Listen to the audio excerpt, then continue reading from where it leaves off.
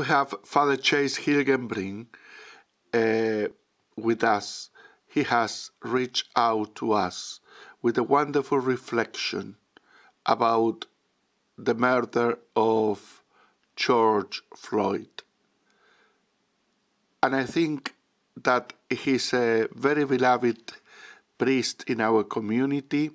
He has visited us with his mom and dad, and he spent a week with us preaching in our masses for Pentecost 2 years ago, and visiting our schools, high schools in the area, our Blessed Sacrament school, and he has made a great impact in our lives, in our community.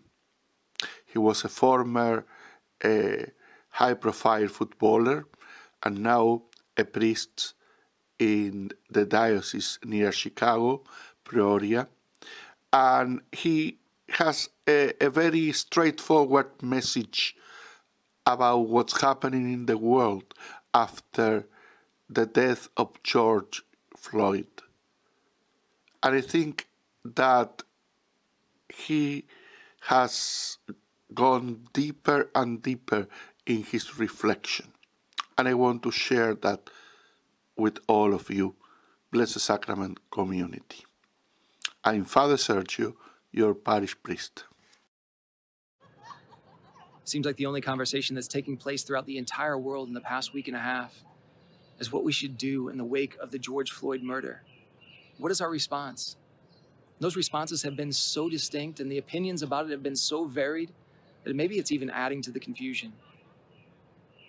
Where are we going to find clarity? That question was posed to me just this past week. I'm on a group chat with some of my best friends from college, my teammates from Clemson University, among them African Americans. And one of them was my classmate, a guy that I spent every day with on the field, a guy that I lived with, a guy that I shared daily meals with, a guy that I even worshiped with. We went to the Catholic Church together. We talked faith together. And he posed this question. He said, what is the church going to say about this? Or what is our faith perspective? Can we gain clarity from our faith perspective? Basically asking, what would God say about this? And how can we be informed by someone who's not human? Now that's the right question. Because God has the metric by which we measure the infinite dignity of humanity. The one thing that unites humanity in all of our diversity is that we all have within us an immortal intellectual soul. That means that we are distinct from every other one of God's creations. We are distinct from every other animal. We were given an intellectual soul, which means that we have the greatest gift that we possess as humanity is the ability to choose, to make free choices. And that's why we desire so much to be free. And the purpose of making free choices is so that we could choose. We are not bound by instincts like animals. We are able to choose love. Even a world that doesn't know God often responds to tragedy or to evil in our society by saying, why can't we just love? Well, oftentimes the problem is we can't agree on the definition of love. But we know instinctively that we need to, and that's what we were made for. And in fact, we were made above all to love God above all things. That was the reason he created us. That is his desire for all of eternity, and that's what we were made for. Maybe that's what we need to get back to. But that is the dignity that is given to every single human person. That is the metric by which we can measure human dignity. And if we have any other metric, including race, anything that's exterior, well, I guess we can continue to have diverging opinions. We can make distinct choices.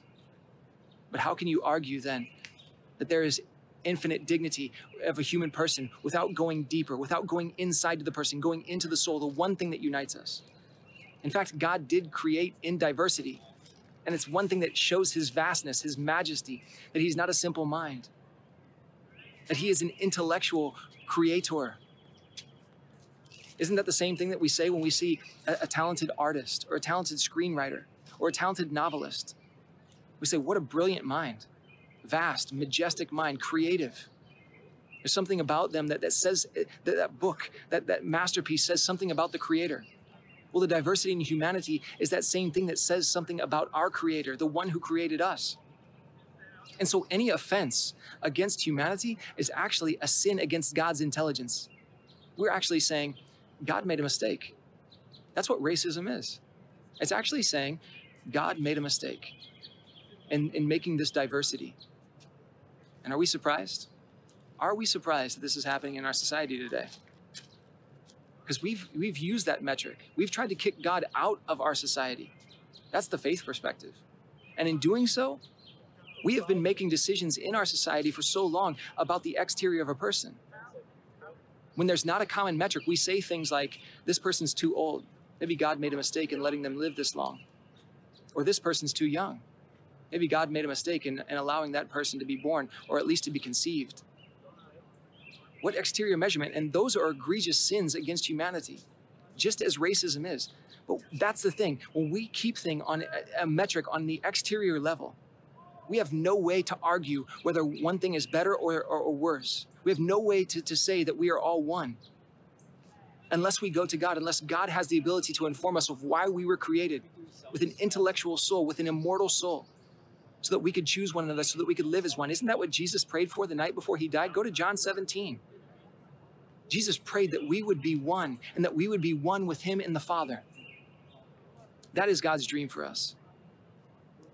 Faith, asking how faith can inform us, asking the faith perspective, asking how God will inform us, that's the right question, because it's the only metric by which we will come to peace. Yo, we need to pray for our country, because we have divorced that perspective from our society. That's why the confusion continues. We say that we're a nation under God. We better get back to it. Our world better get back to it. Yo, if we want to respect one another, if we want to live without racism, if we want to live without any exterior factor being the measure of our human dignity, we need to go deep. We need to go deeper into ourselves. We need to look at one another and see what God has created. And when we see an immortal soul living in another, that's the way that we're going to finally be able to choose in all of our diversity. That's the way that we're going to be able to choose to love.